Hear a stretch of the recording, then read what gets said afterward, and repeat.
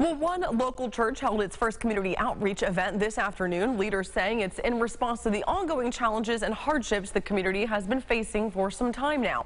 Waging War Ministries set up tents, music, resources, and more for the event at Pennsylvania and 4th Street Park. The goal was to uplift people in the community after recent homicides and also to provide resources and a space to have a family day for residents. We have vendors here to address any needs that the community may have. We have free food, and we're just going to take care. We're going to cater to our community today, and that's what it's all about. And leaders go on to tell us the church has several service programs for anyone who may be in need, such as youth programs, food, guidance, and more.